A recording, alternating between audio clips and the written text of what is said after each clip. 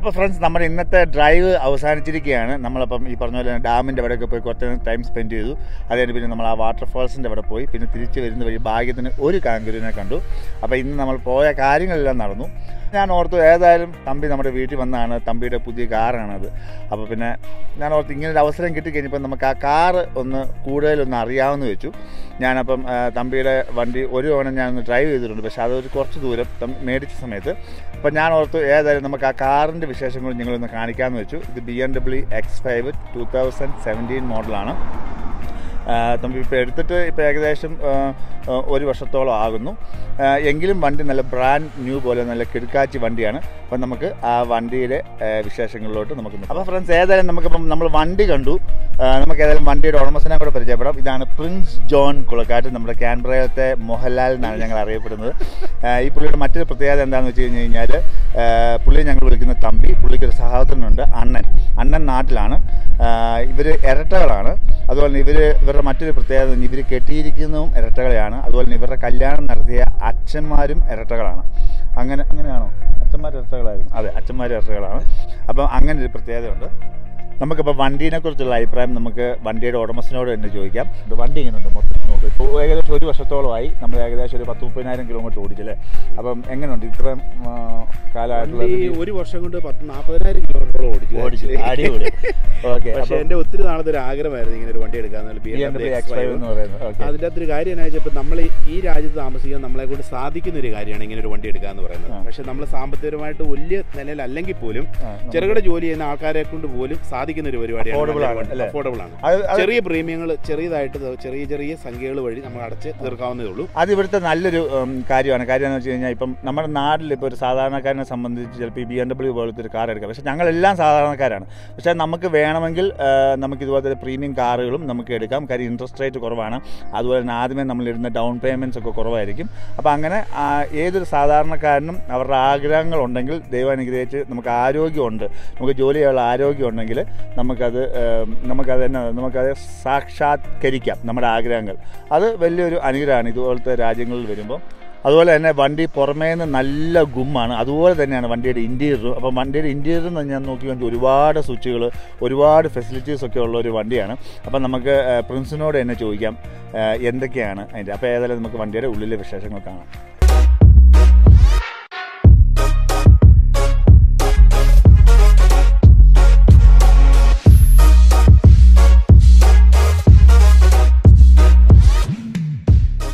ഇതാണ് വണ്ടിയുടെ ഇൻറ്റീരിയർ. ഇതുണ്ടോ, ഇതാണ് ഡാഷ്ബോർഡ്. ഫുള്ള് സ്വിച്ചുകളാണ്. അതുപോലെ ഇതുണ്ട്, ഇവിടെ അത്യാവശ്യം നല്ല വലിപ്പമുള്ള LED സ്ക്രീനുണ്ട്. അതുപോലെ തന്നെ ഗിയർ ലിവറൊക്കെ കണ്ടു കഴിഞ്ഞാൽ നമ്മുടെ ജോയിസ്റ്റിക്ക് പോലാണ്. അതുപോലെ തന്നെ ഇതാണ് ഫുള്ള് കൺട്രോൾ ചെയ്യുന്നത്. ഇതുണ്ട്, ഇവിടെ നിന്നാണ് ഇത് ഫുള്ള് കൺട്രോൾ ചെയ്യാം, ബാക്ക് പോവുകയൊക്കെ ചെയ്യുന്നത്. അതുപോലെ തന്നെ ഇതാണ് വണ്ടിയുടെ ഹാൻഡ് ബ്രേക്ക്. പിന്നെ ഇത് എനിക്കൊന്ന് ഹിൽ അസിസ്റ്റൻ്റ് ആണെന്ന് തോന്നുന്നു അല്ലേ? നമ്മൾ കയറ്റത്തിൽ കയറുമ്പോഴത്തേക്ക് ഇതേ പിടിച്ച് ഞെക്കിക്കഴിഞ്ഞാൽ വണ്ടി പുറകോട്ട് പോകത്തില്ല. പിന്നെ ഇത് ഓട്ടോ പാർക്കിംഗ് ആണ്. നമ്മൾ ഈ പാരൽ പാർക്കിംഗ്, ഫ്രണ്ടിലും ബാക്കിലും വണ്ടി ഉണ്ടെങ്കിൽ നമുക്ക് ചില ആൾക്കാർക്ക് പാർക്ക് ചെയ്യാൻ ഭയങ്കര ബുദ്ധിമുട്ടായിരിക്കും.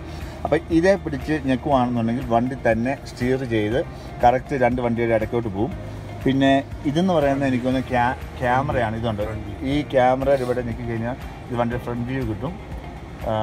ഫ്രണ്ട് വ്യൂ മാത്രമേ, വണ്ടി നിർത്തിയിട്ടിരിക്കുമ്പോൾ ഫ്രണ്ട് വ്യൂ മാത്രമേ ഉള്ളൂ. റിവേഴ്സ് വരുമ്പോൾ റിവേഴ്സ് ക്യാമറയിലോട്ട് പോകും. പിന്നെ ഇതാണ് വണ്ടിയുടെ സ്പോർട്സ് മോഡ്, കംഫോർട്ട് മോഡ്. പിന്നെ ഇത് ട്രാക്ഷൻ കൺട്രോള്. പിന്നെ ഇത് നമ്മുടെ സ്ക്രീനിൽ കാണുന്ന എല്ലാം തന്നെ നമുക്ക് എളുപ്പത്തിൽ പോകുന്ന സ്വിച്ചുകളാണ്. ഇതിപ്പം ബാക്ക് അടിച്ച് കഴിഞ്ഞാൽ നമ്മുടെ ക്യാമറ പോകും. പിന്നെ ഇത് ഓപ്ഷൻസ്, പിന്നെ ഇതുണ്ട് media, menu, telephone, navigation, radio. അതുപോലെ തന്നെ ഇതിനകത്ത് വോയിസ് റെക്കഗ്നേഷൻ ഉണ്ട്. അതുപോലെ തന്നെ ഇത് ലൈൻ കൺട്രോളിങ്. ഇതുണ്ടോ, ഇതേ പിടിച്ചേക്കുമ്പോഴത്തേക്ക് രണ്ട് ലൈൻ്റെ എപ്പോഴും നമ്മളിപ്പോൾ എസ്പെഷ്യലി നമ്മൾ ഉറങ്ങിയൊക്കെ പോവുകയാണെന്നുണ്ടെങ്കിൽ വണ്ടി ഒരു സൈഡിൽ നിന്ന് ലൈൻ വിട്ട് മാറുകയാണെന്നുണ്ടെങ്കിൽ വണ്ടി നമ്മൾ അലേർട്ട് ചെയ്യും. എനിക്കൊന്ന് സ്റ്റിയറിംഗ് കിടന്ന് വിറയ്ക്കും, വൈബ്രേറ്റ് ചെയ്യും. അതൊക്കെ നല്ലൊരു ഫെസിലിറ്റിയാണ്. അതുപോലെ തന്നെ ഇത് BMW മേടിക്കുമ്പം ഫ്രീ കിട്ടുന്ന സ്പ്രേ ആണ്. അപ്പോൾ ഞാൻ തമ്പിയോട് ചോദിച്ചു ഇത് വീണ്ടും തരുമോയെന്ന് ചോദിച്ചിട്ടില്ല. ഇനിയും തരത്തില്ല, ഇനി കാശ് കൊടുക്കണം. മേടിക്കുമ്പം ഫ്രീ ആയിരുന്നു.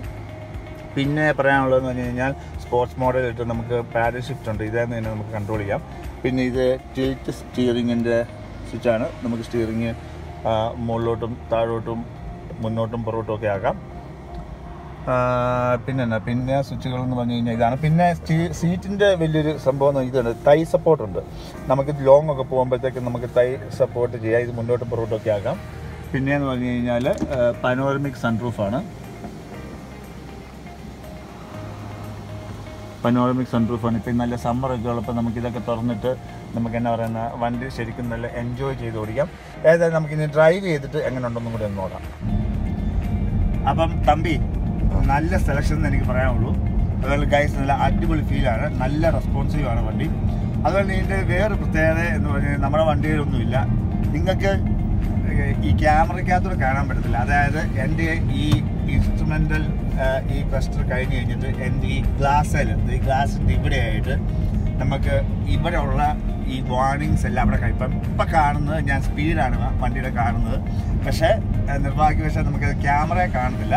പക്ഷേ ഇതുപോലെ നമുക്ക് ഇവിടെ കാണാം. അതായത് എനിക്ക് ഇങ്ങോട്ട് നോക്കേണ്ട കാര്യമില്ല.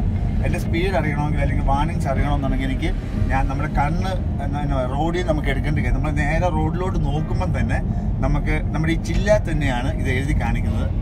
അത് ഹെഡ് അപ്പ് ഡിസ്പ്ലേ എന്നാണ് തോന്നുന്നല്ലേ പറയുന്നത്. അത് നല്ലൊരു ഫെസിലിറ്റിയാണ് കേട്ടോ. കാര്യം എന്ന് വെച്ചാൽ നമ്മൾ പലപ്പോഴും നമ്മൾ ഈ സ്പീഡ് ക്യാമറയൊക്കെ നമുക്ക് അടിക്കുന്നത് നമ്മൾ എത്രയിലാണ് നമ്മൾ പോകുന്നത് നമ്മൾ ചിലപ്പോൾ ഓർക്കുകയില്ല. പക്ഷേ ഇതെന്ന് പറഞ്ഞാൽ നമ്മളിപ്പോൾ എങ്ങോട്ട് നോക്കിയാലും നമുക്ക് ഈ സാധനം നമുക്ക് ഈ ചില്ല കാണാം. എനിക്കിത് ആദ്യമായിട്ട് ഇത് എന്നാ പറയുന്നത് ഈ വണ്ടിയിലൊക്കെ ഇത് കൊണ്ടുവന്നപ്പോൾ ഇതൊരു അത്ഭുതമായിരുന്നു. പക്ഷേ ഇപ്പോൾ എനിക്ക് തോന്നുന്നു ഇപ്പോൾ ഒരുമാതിരിപ്പെട്ട എല്ലാ പ്രീമിയം കാറിലും ഈ ഹെഡ് അപ്പ് ഡിസ്പ്ലേ ആ ഫെസിലിറ്റി ഉണ്ടെന്ന് തോന്നുന്നു. ഗൈസ് ഇപ്പോൾ നിങ്ങൾക്ക് കാണാൻ പറ്റുമെന്ന് എനിക്ക് തോന്നുന്നു, കണ്ടോ. അതായത് ഇപ്പം ഞാൻ ഗ്ലാസാലാണ്, അതിനകത്ത് ഇതുണ്ട്. ഇപ്പോൾ 74 കിലോമീറ്റർ സ്പീഡ്, പിന്നെ നാവിഗേഷനും കാണിക്കുന്നത്. ഇപ്പോൾ വീട്ടിലോട്ടുള്ള നാവിഗേഷനാണ് ഇട്ടിരിക്കുന്നത്. അപ്പം ഇതുണ്ട്, ചില്ല കാണിക്കുന്നുണ്ടോ. അപ്പോൾ അതാണ് നമ്മളിപ്പോൾ റോഡിലോട്ട് നോക്കുവാണെങ്കിലും നമുക്ക് ഈ ഹെഡ് അപ്പ് ഡിസ്പ്ലേ വെച്ച് നമുക്ക് നമ്മുടെ ചില്ല കാണാം. ഇപ്പം കാണുന്നത് നമ്മുടെ സ്പീഡും നമ്മുടെ നാവിഗേഷനുമാണ് കാണുന്നത്. ഇൻട്രസ്റ്റിംഗ് ആയിട്ട് തോന്നിയൊരു ഫീച്ചറാണ് ഇതുണ്ട്. ഇതൊരു SOS ബട്ടണാണ്. നമ്മളിപ്പോൾ എവിടെയെങ്കിലും ഒരു കാറ്റിലോ വല്ലതും പോയി കിടന്ന് നമ്മൾ പെട്ടുപോയി, ഫോണ് റേഞ്ച് ഇല്ല, അല്ലെങ്കിൽ നമുക്ക് എന്തെങ്കിലും അപകടം സംഭവിച്ചു, റേഞ്ച് ഇല്ല, സിഗ്നൽ ഇല്ലാത്തൊരവസ്ഥയാണെന്നുണ്ടെങ്കിൽ ഇതുണ്ട്. ഇത് ഈ SOS ബട്ടണിൽ പിടിച്ച് ഞെക്കി കഴിഞ്ഞ് കഴിഞ്ഞാൽ ഡയറക്റ്റ് ഫയർ, ആംബുലൻസ്, പോലീസ് ഇങ്ങോട്ട് ഡയറക്റ്റ് കോൾ പോവും. അത് നമുക്ക് എങ്ങോട്ടാണ് വിളിക്കേണ്ടതെന്ന് വെച്ച് കഴിഞ്ഞാൽ അങ്ങോട്ട് നമുക്ക് ഡയറക്റ്റ് ചെയ്യാം. നമുക്ക് ഫോൺ റേഞ്ച് വേണമെന്നില്ല. അതുപോലെ തന്നെ മറ്റൊരു സ്വിച്ചാണ് എയർ ബാഗ് ഓഫ്. ഇത് നമ്മൾ ഈ ആക്സിഡൻ്റ് ഒക്കെ ഉണ്ടായി കഴിയുമ്പോഴത്തേക്ക് ചിലപ്പം എയർ ബാഗ് വീഴ്ത്തതിന് ശേഷം ചിലപ്പോൾ ഇത് എന്നാ പറയുന്നത് എയർ ബാഗിൻ്റെ എയർ പോവല്ല, നമ്മൾ ചിലപ്പോൾ ഇങ്ങനെ സ്റ്റക്കായിട്ടിരിക്കും. അപ്പോൾ എനിക്കൊന്ന് ഇതേ പിടിച്ച് എനിക്കൊന്ന് എയർ ബാഗ് ഓഫായി അത് തന്നെ പുറത്തോട്ട് വലിയും. പിന്നെ മറ്റൊരു സംഭവം എന്ന് പറഞ്ഞു കഴിഞ്ഞാൽ അത് ഇവിടെ നാവിഗേഷൻ, ഓഫീസ്, കണക്ട് ഡ്രൈവ് എന്ന് പറഞ്ഞു കഴിഞ്ഞാൽ BMWൻ്റെ കണക്ട് ഡ്രൈവാണ്. നമുക്ക് ഇപ്പം ഈ വണ്ടിക്ക് എന്തെങ്കിലും കുഴപ്പമുണ്ടെന്നുണ്ടെങ്കിൽ നമ്മൾ ഇവരെ വിളിച്ച് പറയേണ്ട കാര്യമില്ല, ഡയറക്റ്റ് സർവീസ് സ്റ്റേഷനിലോട്ട് പോകും. ഇതാണ് മൊബൈൽ കെയറെ പിടിച്ച് ഞെക്കി കഴിഞ്ഞ് കഴിഞ്ഞാൽ നമുക്ക് വണ്ടിക്ക് എന്തെങ്കിലും കേടുണ്ടെന്നുണ്ടെങ്കിൽ വണ്ടിയുടെ ലൊക്കേഷൻ അറിഞ്ഞ് അവരുടെ എന്നാ പറയുന്നത് അവരുടെ റോഡ് സൈഡ് അസിസ്റ്റൻറ്റ് വന്ന് നമ്മളെ ഹെൽപ്പ് ചെയ്യും. പിന്നെ ഉള്ളതെന്ന് പറഞ്ഞു കഴിഞ്ഞാൽ മെസ്സേജ്, പിന്നെ എന്നാ പറയുന്നത് BMW സർവീസ്, കൺസേൽ സർവീസസ്. ഇതെന്നാ സംഭവം എന്ന് വെച്ച് കഴിഞ്ഞാൽ ഇപ്പം നമ്മൾ പരിചയമില്ലാത്തൊരു സ്ഥലത്ത് പോയി, ഇപ്പം നമ്മൾ സിഡ്നി പോലത്തെ വലിയൊരു സിറ്റിയിൽ പോവാണ്. സിറ്റിയിൽ പോയി കഴിഞ്ഞ് കഴിയുമ്പോഴത്തേക്കും നമുക്ക് ഇപ്പോൾ ഒരു ഇന്ത്യൻ റെസ്റ്റോറൻറ്റ് വേണം. പക്ഷേ നമുക്കിത് എവിടെയാണ് നമുക്ക് ഗൂഗിൾ ചെയ്ത് കഴിഞ്ഞാൽ നമുക്ക് അറിയാൻ പറ്റും. പക്ഷേ നമുക്ക് ഈ സർവീസ് നമ്മൾ ഉപയോഗപ്പെടുത്തുകയാണെന്നുണ്ടെങ്കിൽ ഇതൊരു BMWൻ്റെ കസ്റ്റമർ സർവീസിലോട്ടാണ് പോകുന്നത്. അവിടെ ചോദിക്കുക, ഹേയ് ഞങ്ങൾക്കൊരു ഇന്ത്യൻ റെസ്റ്റോറൻറ്റ് വേണം, ഏറ്റവും ബെസ്റ്റ് ഇന്ത്യൻ റെസ്റ്റോറൻറ്റ് എവിടെയാണെന്ന് ചോദിച്ചു കഴിഞ്ഞാൽ അവർ പല ഇന്ത്യൻ റെസ്റ്റോറൻറ്റുകൾ സജസ്റ്റ് ചെയ്ത് നമുക്ക് ഒരു ഇന്ത്യൻ റെസ്റ്റോറൻറ്റ് നമ്മൾ സെലക്ട് ചെയ്ത് കഴിഞ്ഞ് കഴിഞ്ഞാൽ അങ്ങോട്ടുള്ള നാവിഗേറ്റും അവർ ചെയ്തു കൊടുക്കും. അതായത് നമ്മൾ നാവിഗേറ്റ് ചെയ്യും അല്ലേ. അപ്പം അതും നല്ല ഒരു ഫീച്ചറാണ്. ഫ്രണ്ട്സ്, ഇതൊക്കെയാണ് നമ്മുടെ ഈ വാഹന വിശേഷങ്ങൾ. നമ്മൾ ഈ പറഞ്ഞ പോലെ തന്നെ ഞാൻ വലിയൊരു ഓട്ടോ എക്സ്പേർട്ടോ അങ്ങനെയൊന്നുമല്ല. പിന്നെ നമ്മളൊരു വണ്ടി പ്രാന്തനാണ്, വണ്ടികളോടൊക്കെ ഭയങ്കര താല്പര്യമാണ്. അപ്പോൾ അതുകൊണ്ട് പ്രിൻസ് ഇങ്ങനെ ഒരു X5 എടുത്തെന്ന് പറഞ്ഞപ്പോഴത്തേക്ക് നമുക്കിങ്ങനെ ഡ്രൈവ് ചെയ്യാൻ കിട്ടിയൊരു അവസരം കിട്ടി. അതുപോലെ തന്നെ അപ്പോൾ ഈ വണ്ടിയുടെ ഈ ഫീച്ചേഴ്സൊക്കെ നിങ്ങളെ ഒന്ന് കാണിക്കണമെന്ന് തോന്നി, അങ്ങനെ ഞാൻ കാണിച്ചു. ഇതല്ലാണ്ട് നമ്മൾ യാതൊരു എക്സ്പേർട്ടും അല്ല. അതുപോലെ തന്നെ ഇത് 2 ലിറ്റർ ട്വിൻ ടർബോ ഡീസൽ എഞ്ചിനാണ്. ഈ വണ്ടിക്ക് നല്ല ഒടുക്കത്തെ മൈലേജാണ്. ഇത്രയും പ്രീമിയം വണ്ടിയാണെങ്കിലും നല്ല മൈലേജ്. അതായത് കമ്പനി പറയുന്നത് 5 ലിറ്റർ മതി 100 കിലോമീറ്റർ ഓടാൻ. 5.2 ലിറ്റർ മതി 100 കിലോമീറ്റർ ഓടാൻ വേണ്ടിയിട്ട്. പിന്നെ എനിക്ക് തോന്നുന്നു 0 to 100 ഏകദേശം 8 സെക്കൻഡ് കൊണ്ട് ഇതാവും.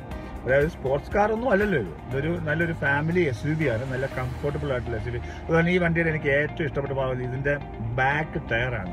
ഈ 315 അതിൻ്റെ സൈസ്, 320 ഇഞ്ചായാലും 315 അതിൻ്റെ സൈസ്. അതായത് പുറകെ നോക്കി കഴിഞ്ഞാൽ ഭയങ്കര വലിയ ആന പുറം തിരിഞ്ഞ് നിൽക്കുന്ന പോലെ ഇരിക്കും. ഇതിൻ്റെ വീല് കണ്ടു കഴിഞ്ഞാൽ നല്ല അടിപൊളി, നല്ല വീതിയാണ് ഇത്. അതുകൊണ്ട് തന്നെ റോഡിൽ നമ്മൾ ഓടിക്കുമ്പോൾ നല്ല കോൺഫിഡൻസ് എടുക്കും. വണ്ടി നല്ല സ്റ്റേബിളാണ്, ഒരിക്കലും ഒരു റോൾ ഓവറോ അങ്ങനെയൊന്നുമില്ല. ഏതായാലും വണ്ടി ഇഷ്ടപ്പെട്ടു. അപ്പോൾ ഗൈസ്, ഇന്നത്തെ വീഡിയോ ഇവിടെ അവസാനിക്കുകയാണ്. ഞാൻ നേരത്തെ പറഞ്ഞ പോലെ തന്നെ നമ്മൾ വലിയ കാർ എക്സ്പേർട്ടോ അല്ലെങ്കിൽ വലിയ ഓട്ടോ റിവ്യൂവറൊന്നുമല്ല, എങ്കിലും നമുക്കറിയാവുന്ന ഒരു പ്രീമിയം കാറ് നമുക്കറിയാവുന്ന രീതി നിങ്ങളെ ജസ്റ്റ് ഒന്ന് കാണിച്ചെന്നുള്ളേ ഉള്ളൂ. അതുപോലെ തന്നെ എനിക്കറിയാം എഡിറ്റിങ്ങിലൊക്കെ ഒരുപാട് പോരായ്മകളുണ്ട്. കാര്യം എഡിറ്റിംഗ് ഒക്കെ നമ്മൾ പഠിച്ച് വരുന്നേ ഉള്ളൂ. അതെല്ലാം നിങ്ങൾ ക്ഷമിക്കുക. അപ്പോൾ ഈ എപ്പിസോഡ് നിങ്ങൾക്ക് ഇഷ്ടപ്പെടുകയാണെന്നുണ്ടെങ്കിൽ നിങ്ങൾ ലൈക്ക് ചെയ്യുക, അഭിപ്രായങ്ങൾ കമൻറ്റ് ചെയ്യുക, അതുപോലെ ചാനൽ സബ്സ്ക്രൈബ് ചെയ്യുക. പിന്നെ ഉടൻ തന്നെ നമ്മൾ അടുത്ത വീഡിയോ ആയിട്ട് വരുന്നതായിരിക്കും. So stay tuned. എല്ലാവർക്കും ഒരു ഹാപ്പി വീക്കെൻഡ്.